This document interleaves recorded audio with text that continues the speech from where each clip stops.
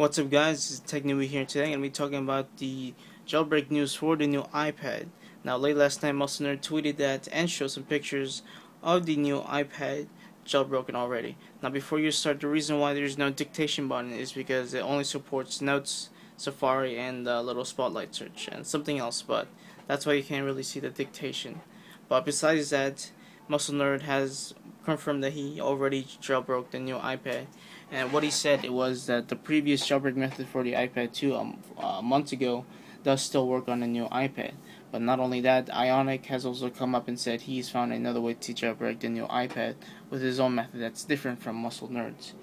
Also, a guy behind the CDR repo has also stated that he's also found a way to pretty much help jailbreak the new iPad. Now, just because they found a way to jailbreak the new iPad doesn't mean they're going to release it anytime soon. And the reason why is because they still get a lot of work to do, especially fixing bugs, making sure it's stable, and making sure there's no accidental disruption. So, as of right now, they pretty much said there is a way to jailbreak it.